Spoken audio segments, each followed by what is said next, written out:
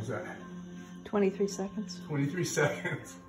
Okay, Tony Varico here, White Diamond Eskies today. And we're talking about maintenance brushing, maybe 2 or 3 times a week. A lot of people, when they call for a pup, one of the questions that they ask, well, I don't want to spend every moment of the day brushing the dog. And as you could just see, that took 23 seconds for a maintenance brush. And if you keep up with them, there's really not that much hair that you'll get on the brush. The 2 brushes that I'm using is a slicker brush from Artero and a pin brush. So what we usually do is I'll put on a little bit of a grooming spray. I think we're using Magic Touch by Royal Crown. It's a concentrate. Important thing to do is to cover their eyes while you're doing this. And you don't need much.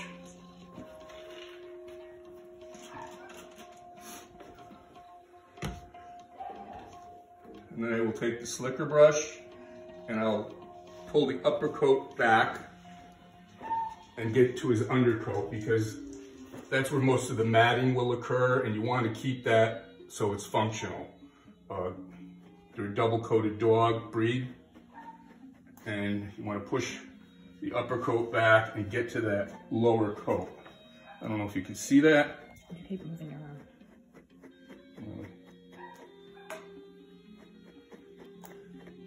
And Davey likes to sit, so you can put a roll of toilet paper or a soup can, something under him, and that usually, but he's usually smart enough to step to the side and sit down, because you like to sit, don't you? Don't you? And if you do this 2 or 3 times a week, not only will you'd see less hair in the house. Davey blows coat maybe once a year. He's been pretty good about that.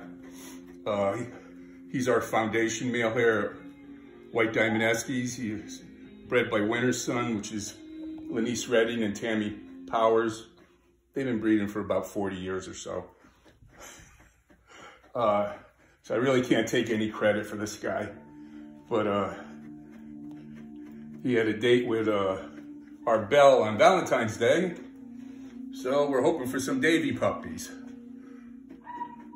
One of the most important things with these guys, when you're brushing them with the slicker brush, is don't go down to the skin. I mean, if you take the brush and rub it across your own skin a couple of times, you'll see what I mean. And that could actually, it could cause little abrasions, that could cause a dermatitis. So you really don't want to dig down on the dog. You don't want to go down to his skin. You kind of like just want to find that just where you touch it and then pull down and away.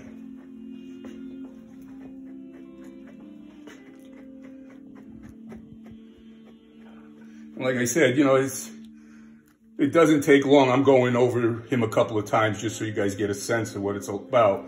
But I mean, to do he's a mini, so I imagine a standard will take twice the time.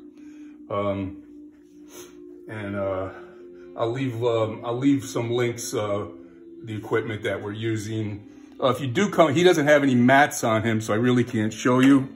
But they have matting brushes to take it out. You would grab the mat and then pull at the end, and if it's not that tight, it should come apart. If it doesn't, if it's a real big one, you take a pair of scissors and going in this direction, break it up into smaller ones, and they should be easier to pull out.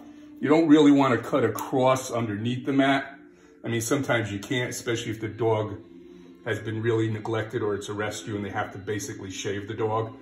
You don't want to get that straight line. As you can see, his outer coat is, you know, it's got a nice uneven look to it, and that's the way it's supposed to look. I mean, you don't want to all of a sudden see a straight line going across the coat.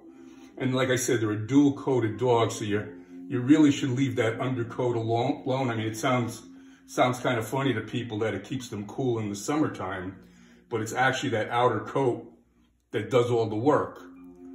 This outer coat, I mean, especially if they've been out for the sun for a while and you go to pick them up, you'll actually feel the outer coat warm to hot. And then if you reach in and feel the inner coat, you'll feel body temperature. So that's how it keeps them cool in the summertime, and the reverse effect in there. So shaving that coat underneath really causes a lot of stress for the animal, because once they're hardwired, they're used to feeling this way. So, I mean, if you go out in the backyard naked in the wintertime, you know why you're feeling that sensation. The poor dog won't. I mean, he'll be feeling a sensation around his body that he's never felt before, and he may take that as something being wrong with him. And I've seen a lot of them stress out, or they just lay down and shake. So you really want, unless, I mean, I know there's surgeries and other things, but you really want to leave that undercoat alone. So I'll put the equipment down in there, and it's just a, you know, you can get the grooming sprays anywhere. I use a concentrate because you fill it mostly with water, and you just add a little bit of the concentrate, and it'll last you 50 years. Did you like that? Yeah. So hopefully we'll have an announcement of whether Davey's going to be a daddy or not pretty soon. And if you have any questions, just leave them in the comments below, and we'll try to get to them. And if I don't know the answer, I could reach out to my mentors, and hopefully we can get the answer back to you. And that goes really for any coat that has any breed that has a double coat. I mean, I'm assuming, I mean, I know the Eskies, but I would assuming that it's probably pretty similar. Okay, thanks so much. Say bye, Davey.